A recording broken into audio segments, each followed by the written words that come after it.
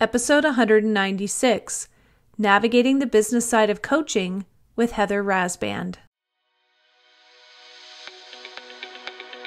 Welcome to Latter-day Life Coaches, the podcast where each episode is a conversation between me, Heather Rackham, and one of my amazing coach colleagues. Each coach here is a member of the Church of Jesus Christ of Latter-day Saints and a highly trained, experienced life coach making a great impact in the lives of their clients. And together, we have one main goal, helping you live your best life no matter what. You ready for this conversation with a coach? Here we go. In this episode of the podcast, we are joined by the dynamic duo of Heather Rasband and Heather Rackham. Heather Rasband opens up about her transition to helping other coaches in their marketing and sales, offering insights into why this pivot was necessary and how she now supports coaches in building their businesses. This conversation is relevant not only for life coaches, but for anyone looking to grow a business, embrace entrepreneurial challenges, and overcome self-doubt. Please enjoy. Welcome to the podcast, everyone. We are glad to have you here. You get to be joined, or we are joining you. The Heather R's are joining you today. Heather Rackham, that's me, and Heather Rasband. Hey, Heather. How you doing? Good. Good. So fun to have you here. Yes, Heather and I share the same name, same initials. So sometimes if we do anything within the directory, we're always like, we have to make sure we know who we're talking about here. Anyway, Heather, I'm going to have you introduce yourself, and then we're going to get started on this conversation today. Okay, perfect. So I am a certified life coach. I certified with the Life Coach School back in 2020, so 4 years ago. It's hard to believe it's been that long. And I have recently switched the focus of my online business to actually helping other life coaches build their businesses. So, and we'll get into that more probably during the podcast. Yeah. So awesome. That's what I do. You know, that is very common, right? I think it's pretty common for coaches to start and in a particular niche, and then they see things that maybe need a little bit more attention. They discover more of their unique gifts and qualities, and it kind of evolves into other things. Yes. And we have to kind of be willing to make those shifts. And I think it's kind of hard I've done that, and I know that it's been hard as I've made those shifts too, because it's a little bit like, every time feels a little bit like starting over, just a little bit. But anyway, I appreciate that you have been willing to kind of go with those nudges and be willing to kind of step out and do something different. Yeah. And I think you're right. I think it's not uncommon. Everybody that was in my certification class kind of started off right after they got certified doing one thing. And then as they coached, it evolved and they switched niches or switched what they're doing. It's just like you said. So I don't think so. If you're a coach out there listening and you're feeling the nudge to do something different, it's pretty normal. Yeah. And most of our listeners I don't know. There's a good majority that are coaches and a lot that are not coaches. So if you're not a coach, don't worry. This is still we'll still get to you. Like, this applies to you. Don't feel like, I don't need to listen to this one, because there is still some great things here that I think you will love to hear. So as you've done that, you've uncovered different needs in the coaching market and you've shifted.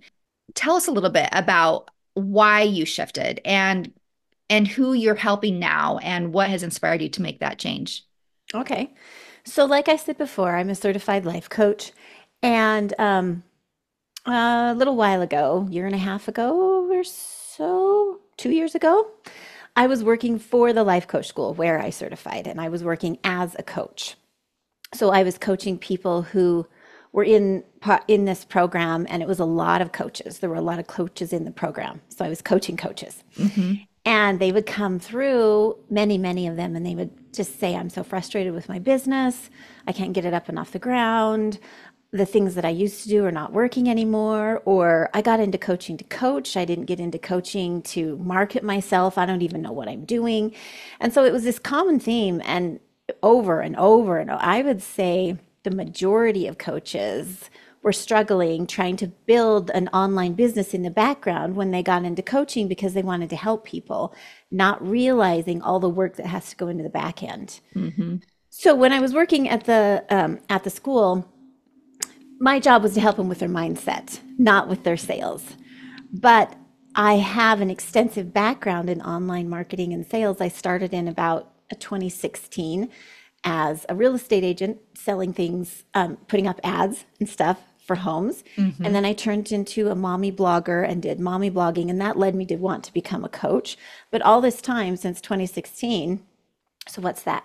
8, almost 9 years now, Mm-hmm. I have Mm-hmm. been doing online marketing, and I have taken every class under the sun. I'm certified in all kinds of marketing stuff, email stuff, SEO stuff, Facebook stuff, like all of the things.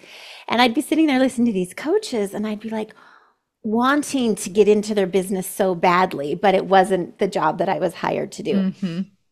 So eventually, my employment with the life coach school ended. And when it did, I thought, I think I can really help coaches in this other way. And I had a private client practice as a coach myself as well. And so I still see a few private clients as a coach, but I switched about a year ago and just started to put my toe in the water of seeing if coaches wanted this, and coaches did. Mm-hmm. They're like, yes, please help me with my marketing, help me with my sales funnels, help me with my emails, help me with all of this stuff. And Yeah. so I saw a need, and I was like, I can help them. I know what Yeah. I'm doing. I know what works. I've been doing this for years. So that's why I changed. Yeah, all the things that coaches want to just hand it over to somebody else to do, but when they're starting a business, they can't afford to pay Yeah. somebody else to do it. So what a gift to be able to have somebody help you Mm-hmm. do that and figure that out. Okay, so can you expand? What are you specifically offering for them?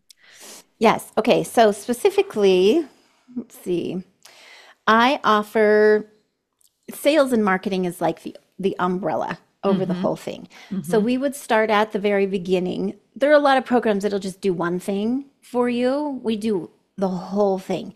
So we start at the beginning. We help you identify who your ideal client is, like who you really want to help and what your niche. So we help them get clear on who they're talking to.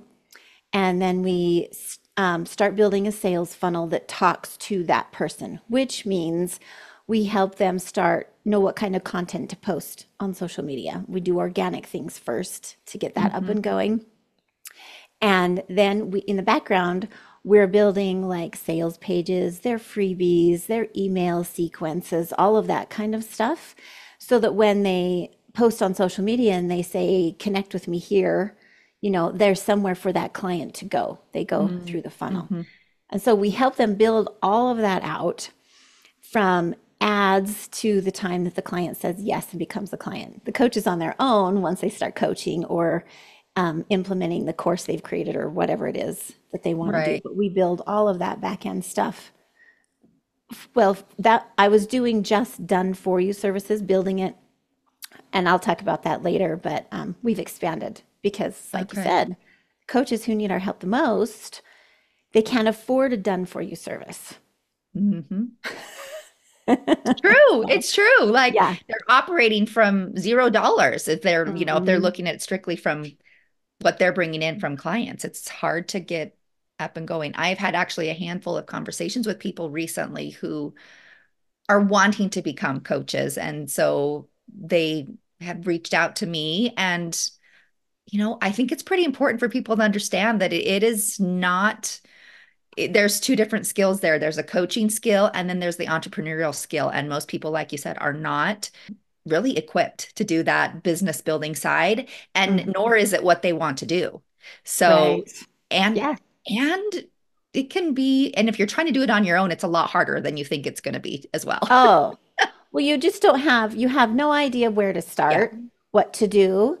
You think you're posting on social media and you're like, why am I not getting any clients? Or you're running this podcast and you've got all these episodes and you're like, why am I not getting any clients? And so there is a method. Yeah. There's a secret sauce. I just wrote an email about our secret sauce, but there is a way to do it to get clients. But back to what you were saying, that was one of the biggest And still, biggest complaints of coaches is they're like, I got into coaching to help people, to coach. I didn't know I was going to have to do all this other stuff. And if you look at any other business, I mean, nobody has two full-time jobs, Right. right? If you're a dentist, you have your front end people who pick up the phone and schedule the appointments and, take the money. And you have people in the back the dentist would never, ever, ever think of being a dentist and trying to do all the scheduling and stuff. So it's interesting that coaches think they have to do it all by themselves because you can't. I mean, or you can, and it's just going to take you forever and you'll be frustrated. And Yeah. Yeah, for sure. And I think this is one of those things too, how we said, if you're not a coach, this still applies to you. There are so many people growing businesses, right? And you see yes, the influencers on social media everywhere, and all these same things yeah, still apply right there. Like we yes, think it's going to be so much easier than it actually is. And it takes a lot of coaching as you have to coach yourself a lot along the process. But yes. I'm curious, and I know this just from my own personal experience, how much quote unquote niche drama there can be for people as they are feeling like they have to really narrow it down and just pick one audience to work with, right? Have you ever worked with someone where you were just immediately like, oh, this isn't going to work? Like they just need to pick something else? Or do you really think that most things can thrive? This is such an answer that people hate. You don't know until you test it out. So I've seen some really, I don't want to say weird, but specific niches really take off. I haven't worked with her personally, but I do know a coach. She is an arm coach. She teaches people how to lift weights and do exercises specifically to sculpt their arms. And she's wildly popular. Who knew? Mhm.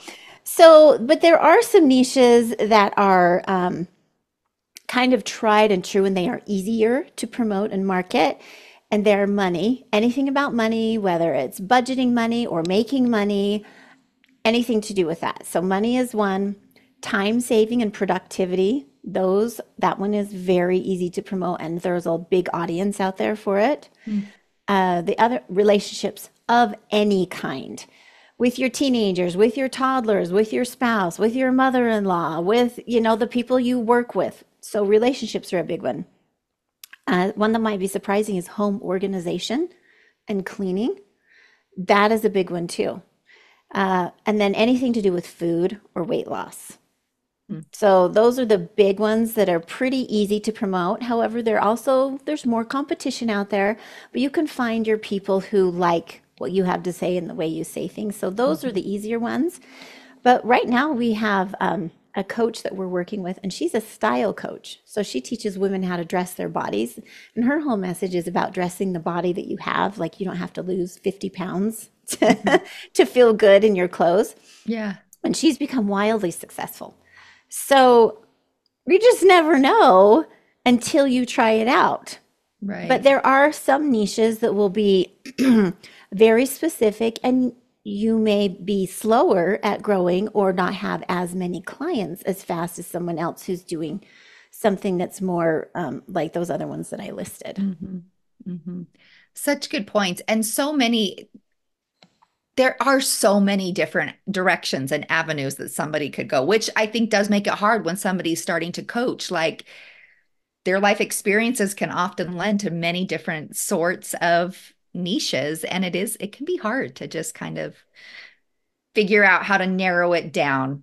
But I Well, love because like what you were saying, like you help people learn how to speak to their audience, just like helping them organically when they start in that social media organic space and help them learn how to mhm. speak to their audience. Yeah, and the more you speak to your audience, the clearer your message becomes, and the Hmm. clearer it becomes to you who you like to work with, what Hmm. you like to talk about, and what you're good at. Hmm. So, Yeah, for yeah. sure. Hmm. So then this kind of begs the question, do you work with other entrepreneurs outside of coaching, or do you just work with coaches? Right now, I just work with coaches. I chose that because I am a coach. And Hmm. so I speak the coach language. I identify with the struggles that coaches have because I've been there, done that. And ever since I got certified as a coach, I've really paid attention to what works as far as marketing for coaches. But I toy with the idea maybe of working with personality based clients as well. So that would be people like food bloggers or influencers, things like that. Hmm. But right now it's solely focused on coaches because I love coaches. Yeah. But I do think it's true. Like you are able to help so many people through the coaches that then you're helping. Yes. Um, I have a friend and she does websites Hmm. and she said to she got certified as a coach as well and then ended up she just builds websites for coaches. And she said at first I was kind of didn't know how I felt about that because I waste my time becoming a coach? And then she said, no, I've seen that this is the way I'm helping other coaches get their message out into the Hmm. world. And I really internalized that with this too, because we help coaches of any, like all, I've worked with physician coaches who help other physicians, this style coach. I've worked with coaches who are, I don't want to say bodybuilders, but like who are health coaches, that Hmm. kind of thing, food coaches, relationship coaches. And I can't coach on all of those different things, but I can sure help them get their message out there and help all the people. So, yeah, it's really fun. Actually, it's really Hmm. fun.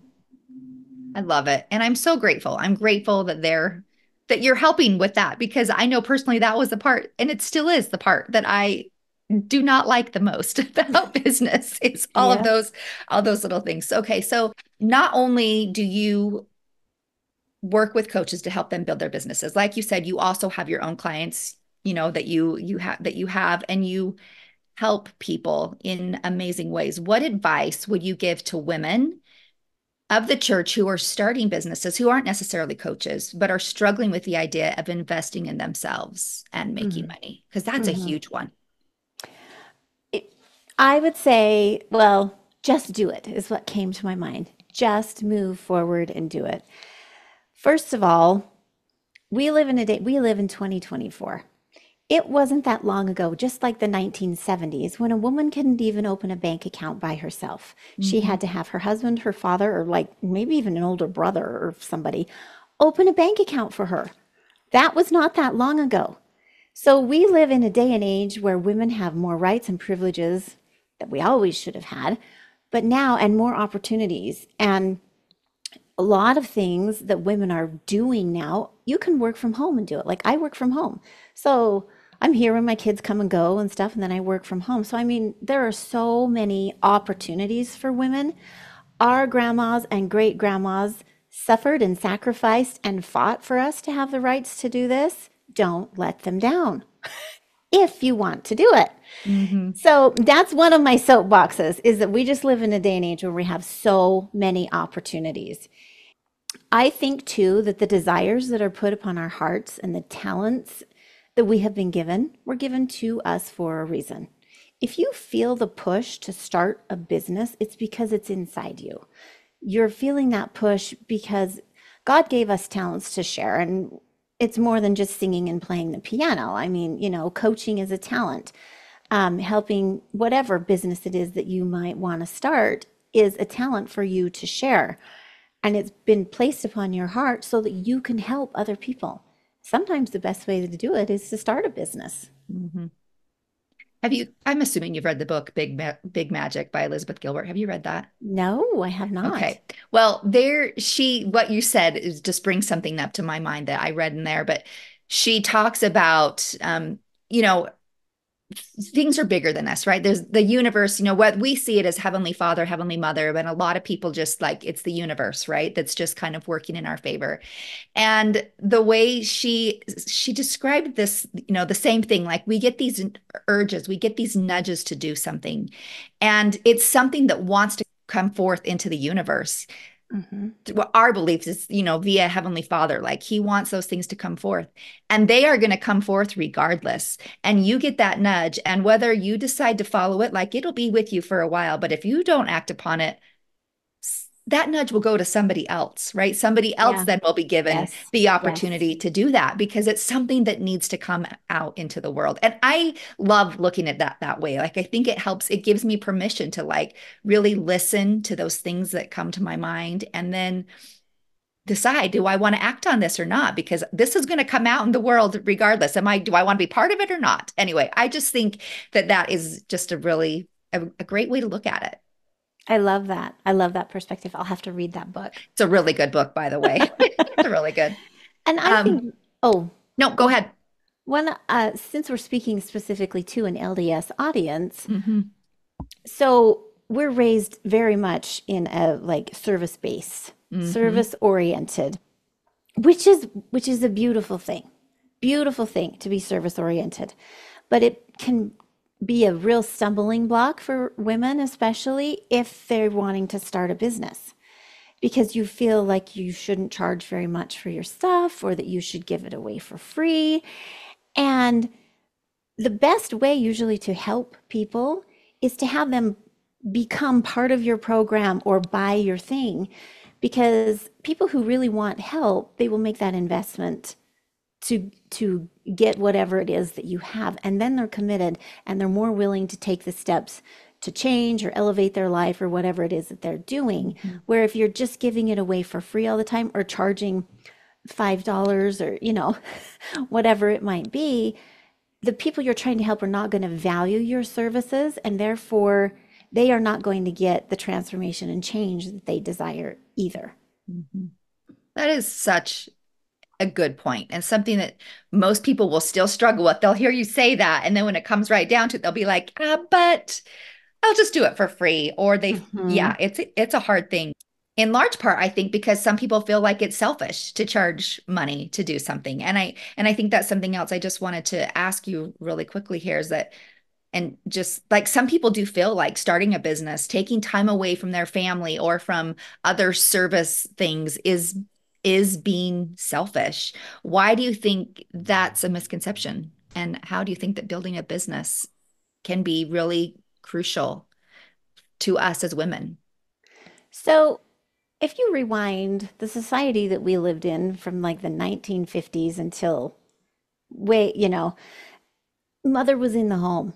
Hmm. Women didn't work. They didn't do things, like not very many of them. So society taught us that, and our moms and our grandmas that, and they taught us that. And then pushes from the church, whether they meant to or not. A lot of time there was a lot of talk about get an education just in case you need it, but you don't really need to use it. Or, things like that, which were based on the societal norms of the time. And so I think that that's why there's a lot of like unknown maybe about women doing things outside the home where we live. I think I definitely know that the message is changing within the church. It's already changed in society, that we can do so many things. And so I think that that's where it probably comes from, society and messages that we received earlier on in the church, which are not there so much anymore. And if you look at the doctrine, that's not even really part Hmm. of the doctrine. It was just the societal norm of the time. Hmm. And even so I've been a stay-at-home mom. It's great. If you can be a stay-at-home mom and you want to do that, do that. I mean, I'm not judgmental of whatever. I've been a stay-at-home mom, a full-time working mom, a part-time working mom, a mom that works from home. I've done it all. But I used to believe when my husband and I were first married that to be a good mom, that was all you had, that was all you did, was be a mom. I did. I thought that. My views have since changed. And my favorite saying now is, I can be a mother and. So I can be a mother and a life coach. I can be a mother and an online marketer. I can be a mother and a marathon runner. I can be a mother and whatever it is that you want to do. They're not an either or choice. Yeah, it's the power of and, right? There is so Mhm. much power in embracing that. It's not exclusive. There's just not one thing we can do in our life. There are so many things that we can do. Right. And I brought up the mother, but mother, wife, woman, Yeah. whatever role you're fulfilling, and you actually are going to be more fulfilled, happier, have more spark in your life if you are doing things that fill your bucket and give you a purpose outside of just serving your family. Hmm. And that could be anything, right? Hobbies, it can be work, it can be, it's whatever you choose it to be. I think it is so important for us to look and dream and all the, like I didn't even know how to dream. Somebody asked me once, like, what do you dream about? Or what is like your dream vacation? Or the if you could have anything in the world, what would it be? And my brain had just never even gone there. Like it's a skill that we have to learn to even allow ourselves to think about what would I want to do if I wasn't here, if this wasn't the only thing that I was doing. Another thing that I think would be worth talking about that is applicable to anybody who was considering starting a business or doing anything entrepreneurial wise is money. Money. And we talked a little bit about that for a minute. Like people think that they should just give their services away for free. It's hard to take money. We have some other deep rooted beliefs about money that I think play a big part in there. Like money's the root of all evil, all those sorts of things. What do you got to say in rebuttal to that? Well, money, if you read the scripture, it's not money that is actually the root of all evil. It's the love of money. Putting money before God is what is evil. The church couldn't do all of the humanitarian work and the missionary work and build temples and churches if it didn't have money. We live in a world where everything runs on money. Money is just a means of trade. It's not good and it's not bad. It's just a tool. And so I think, yes, like you said, there are some misconceptions. A lot of people have taken that scripture out of context and said that money is the root of all evil, but it's loving your money more than you love God is the root of all evil. And money in the hands of good people is an amazing thing. I don't know, speaking of a book reference, if you have read, got it here, Rachel Rogers, We Should All Be Millionaires. Have not. Oh, Boy, we're giving some good things to read today we, that neither one of us have read. it is good. It is good. And she talks about there have been studies done that when women have money, ample amounts of money, they do things with money that men don't do. Women contribute to charities, they start scholarship funds, they go to the school and pay off the lunch balances of everybody who can't pay off their lunch balance. Do you know what I mean? Women are very, what's the word I'm looking for? Generous. Generous. Yeah. With their money. And so putting money and earning your own money and helping to support your family or supporting your family on your own, however it looks for you, those are amazing, great things. It's part of why we're here. Mm-hmm. And so money in the hands of all of the good people can do so much good. I think people forget that. Yep, they do. Right? I mean, it's so easy in society today to just look and see, yep, all the different and to judge, the decisions people make or the things they decide to do. And we just get to like keep our eyes on us and check in with our heavenly parents. And there's so much that each of us can do in this world that is so good. There's so much good to be done. Yes, so much good. Through coaching Yep. or building a business in lots of different avenues. Yep. Absolutely. Okay, Heather, this I think really important messages have been shared today. Things that hold a lot of women back, and it doesn't have to, I'm not just, it's not just women, it holds men back too, but I think many of our listeners are women and we get held back by funny things. Women get different messages than men do. Men and women get very different messages from society, from church, so that we are dealing kind of with some different things depending. Yeah. We do. And we need to be watchful of those things. Like even just the other day, my husband and I were watching something and he said something. And I said, if that was a man, you wouldn't have made that comment about that person. And he's like, no, I don't think so. I think I would have made that comment, whether it was a man or woman. And I said, I don't think so. Like just little things. I think we just be vigilant and pay attention to the messaging that we get and point it out to our daughters, point it out so that we don't just internalize them. But I love the work you're doing. I love that you're helping facilitate such goodness, bringing helping people to bring their skills and their talents out to the world because it is so needed. Thank you. Yes, it is actually really, really fun to watch. And I wanted to touch on one thing that I got distracted but wanted to talk about is this we are also taught in church about self-reliance. Mm-hmm. And many of us think that whatever it is that we are doing, whether it's raising our family, starting a business, whatever it might be, that we have to do it by ourselves. We have taken the term self-reliance out of context again or to an extreme and think that we need to do everything all by ourselves. That was never the way God intended it to be. I mean, when communities were smaller and people didn't live in bigger houses on bigger, we were all right next to each other, and women would help each other have babies, and they'd all get together and quilt together, and they would get together and make butter, and do all of the things.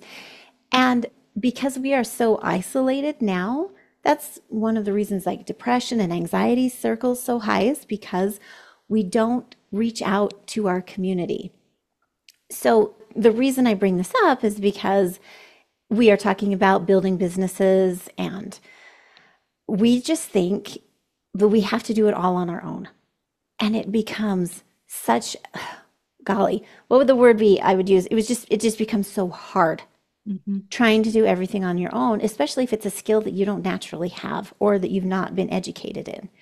And so when my clients finally come to me, so many of them will say, I have been trying to build my business. I have one lady, she said, I've been trying to build my business for 5 years by myself, and I'm not making progress. I'm not, once they start working with me, or I'm talking about like if you're mothers or whatever, and you have somebody come and babysit, or have somebody clean your house, or whatever it is, take your neighbor up on the offer to, I don't know, whatever. And in business, it's the same thing. You get somebody to help you do something, it's like a weight lifted off your shoulders. And you then are given the mental bandwidth to move forward in where your genius lies. Yeah, that's beautiful. I mean, that's why we're here. Community is why we're here. Connection is why we're here.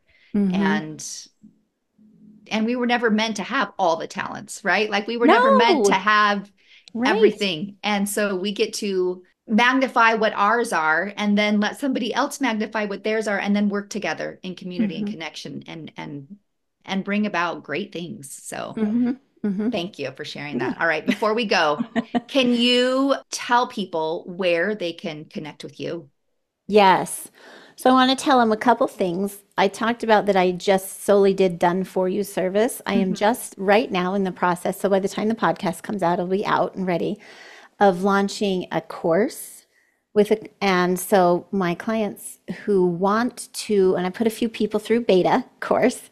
So these are people who want the services that I have, but are not in a financial position to pay for a done for you service. So I'm super excited about that. So we now have 3 different levels of service in my business. There's the done for you. There's a done with you, where we collaborate together and we hold your hand and we help you with the tech, but you're still doing quite a bit of the work. And then there's a done by you, where it's like a self-paced course and with lots of support from us, but you're moving at whatever pace that you want. So super excited to have all those levels. And now we can serve all the coaches, no matter where you are financially or time-wise. And the best place to find me right now is on Instagram. And it's Social Ads with an S Solutions. Okay. With another S. Perfect. I love it. And I really like the titles that you've given those 3 different categories. I think they really, I don't know, they just resonated with me. It actually made me think about other ways in my life that, like those 3 different categories. Like I should look at my life in those 3 categories in so many different ways. Right? It's so helpful. Yes. Anyway, it's perfect. Heather, thank you so much. It was awesome. And thank you to you listeners for being here. And we will see you again next time. Thanks. Thanks for having me. Hey, we just wanted to thank you for spending part of your day here with us at Latter-day Life Coaches and being part of this conversation. Share this with your friends so that you can have a conversation with them on this topic as well. And as always, subscribe so you don't miss a single episode. Have a good one, my friends.